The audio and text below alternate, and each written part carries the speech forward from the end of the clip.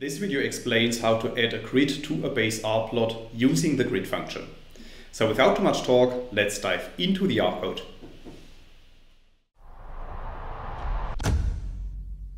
In this video I will show you several examples, and all of these examples are based on the plot that we can draw with line 2 of the code. So after running line 2 of the code, you can see at the bottom right of RStudio that a new scatter plot is appearing, which is showing 10 data points. However, you can see at this point the plot does not contain any grid lines in the background. So if we want to add grid lines to such a plot, we can apply the grid function, as you can see in line 3 of the code. And within the grid function, we basically need to specify two different values. So the first value specifies how many grid lines should be drawn on the x-axis of our plot. And the second value specifies how many grid lines should be drawn on the y-axis of our plot. So after running line 3 of the code, you can see at the bottom right that a new grid is appearing in the background of our scatter plot. And you can see we have specified the value 2 in both cases.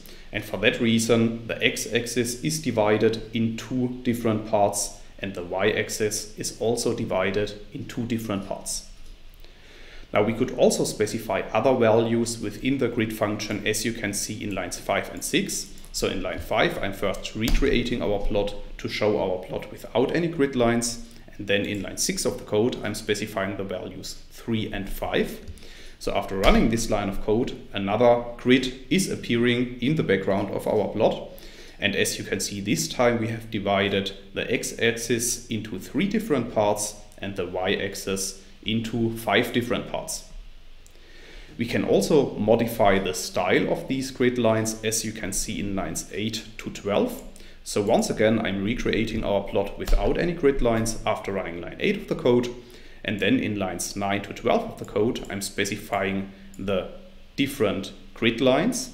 Then I'm specifying the color argument to be equal to red. Then I'm specifying that I want to show my lines in a dashed style. And I'm increasing the thickness of our lines using the LWD argument.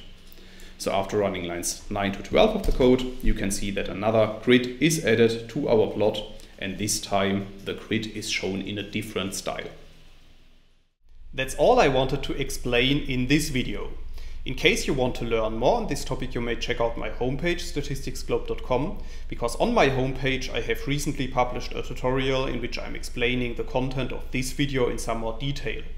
I will put a link to this tutorial into the description of the video, so you can find it there.